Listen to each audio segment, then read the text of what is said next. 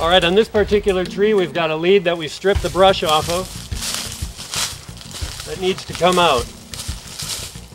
We've got a block set high in the tree, a lowering line going through the block, tied near the top of this long lead that we want to take out. We're going to take it out in one piece and set the thing down very slowly and quietly. The one thing we do with this winch system is quiet rigging. We take big pieces, we're able to use the mechanical advantage that the winch gives us to pull these pieces up toward a rigging point and lift them under a controlled manner and set them down nice and quietly. So with the rigging point above the winch, we're going to use this upper fair lead.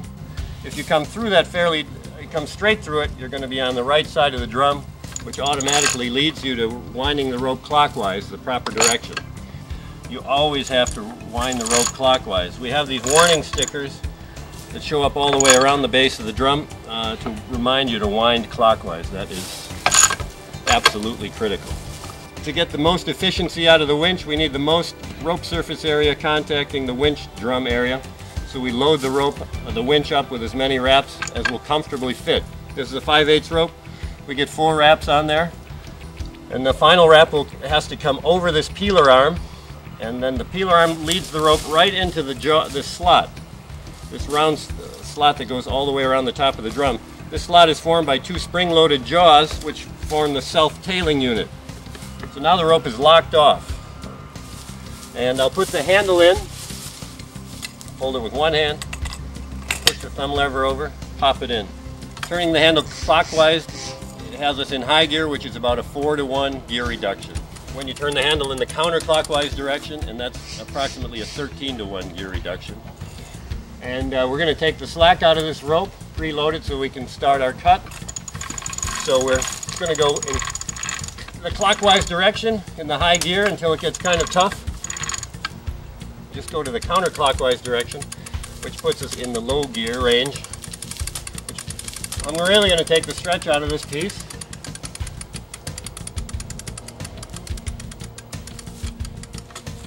You know you've developed a lot of tension and you're able to play a note. You're able to take all the stretch out of these double braid ropes, or nearly all the stretch out. And something else to consider is when you're putting the mount on, another note to consider is how taut that strap is. And you'll find on a new system that there'll be some stretch in the strap, so if you may have to retension the strap a notch or two.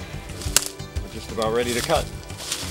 But if you look at the angle of this piece, the rigging point is off that way. The piece itself is angled out to my left, so when we release the butt, we're going to release this giant pendulum.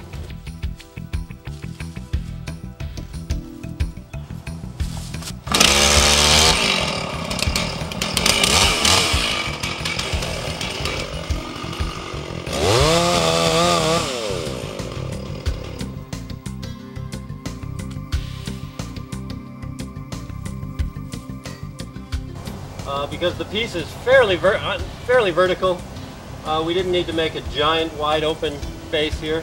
I think this will be adequate, so when we tip it toward the rigging point,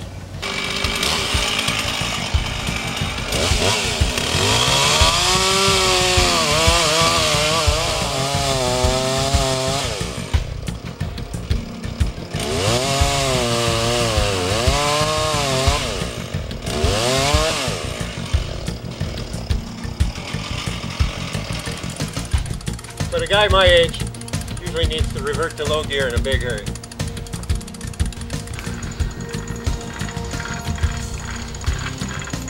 It's actually moving quite easily.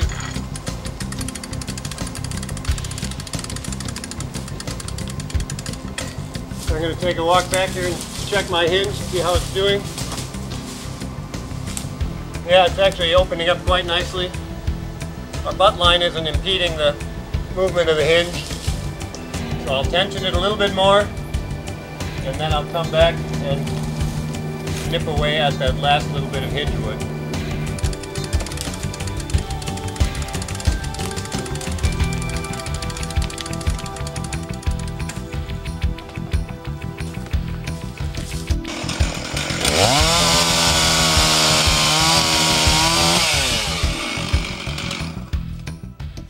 more clicks, I should be able to lift that butt off of the shelf.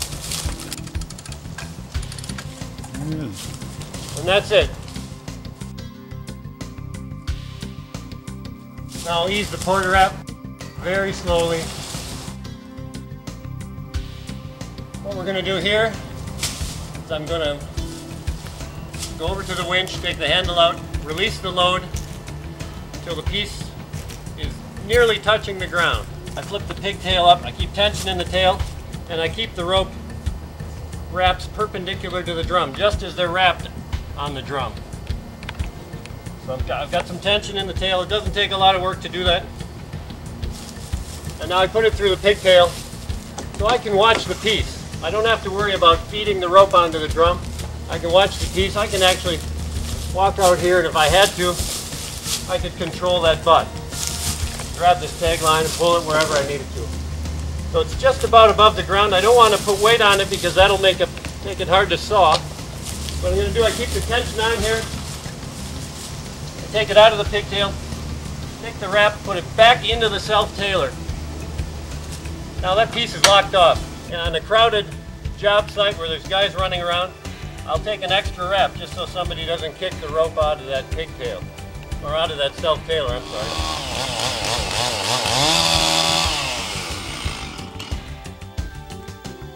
Same way as before, keeping tension in the tail, carefully unwrapping, keeping tension, using the pigtail, easing her down, locking off through the self-tailer, and then again taking that extra wrap.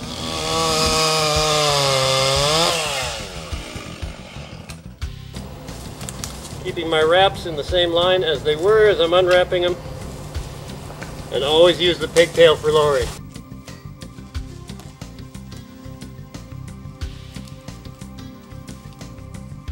I don't have to worry about where the rope is going because the fair leads keep the rope from crossing over. And I always tell people, when you're done, you got the piece set on the ground, whip your wraps off, take the rope off completely. That saves you a lot of grief.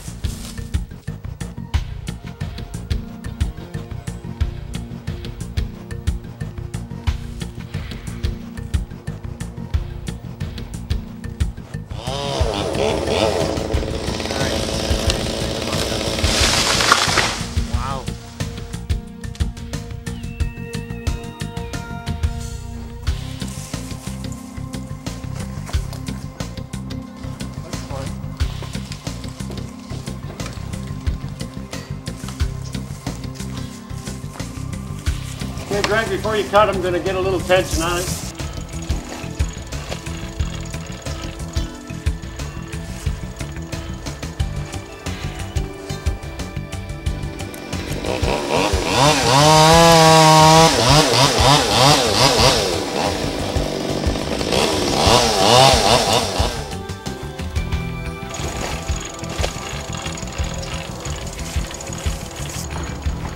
That's probably pretty good. Yeah.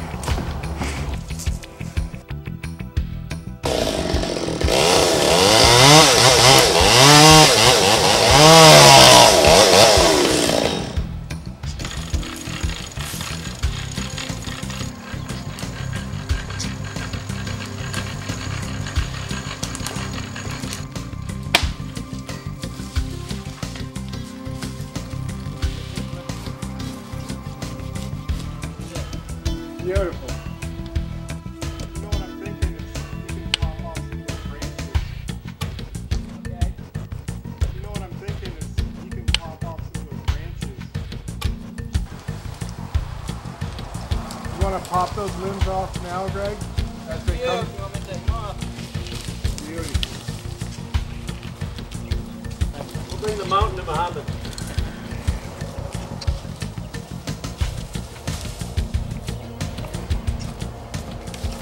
We'll have to pay Rip Tompkins a royalty on that.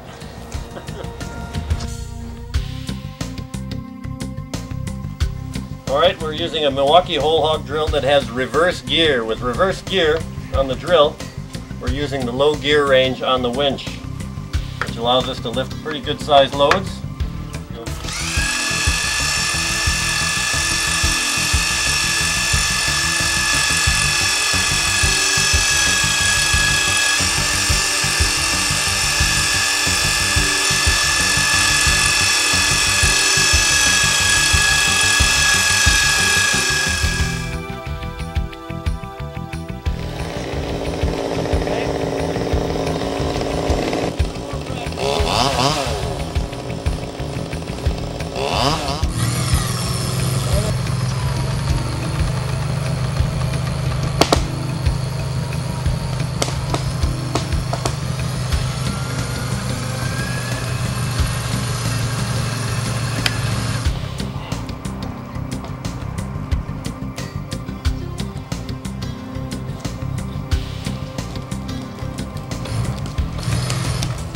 it.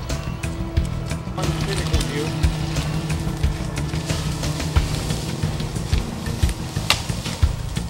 Go ahead.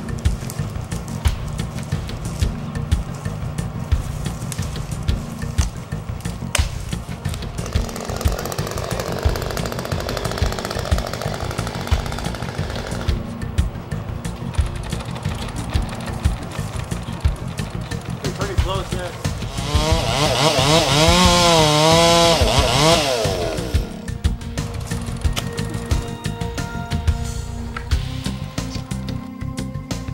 And we'll go nice and easy. Better do too much. What?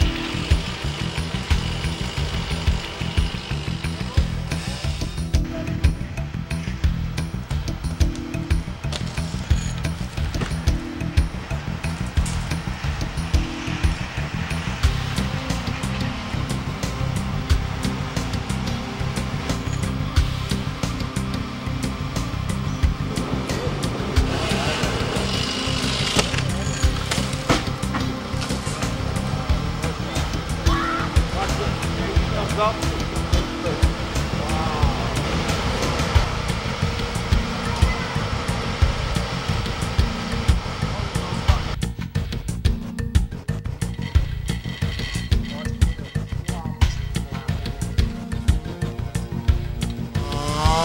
Oh,